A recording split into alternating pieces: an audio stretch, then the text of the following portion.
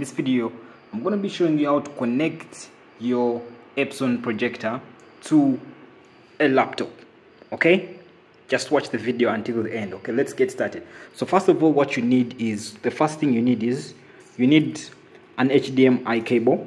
Okay, so this is the HDMI cable you're going to use to connect the laptop to the Epson projector. So get one side, okay, one side of the HDMI cable. You're going to come to the back of your projector right here, the HDMI slot right here. So you're going to plug that in. Now this other end of the HDMI cable right here, you're going to plug it into the HDMI slot within the laptop. Put it into the slot of the HDMI cable right there.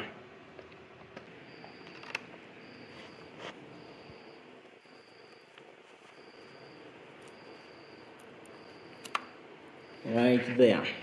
So when you put it right there and come back to your projector, you can actually see right now it's already done, connected to the projector. And when you link those to the slot of the HDMI into the projector, then one into the computer, you can actually see it's already actually now projecting the screen surface of the laptop. Now, important to note that whenever you press the home button, when you have connected the two, make sure that you're in the HDMI option right there. Okay, the HDMI option of the projector, so that you can actually connect simultaneously. You've connected your laptop to the projector. Okay.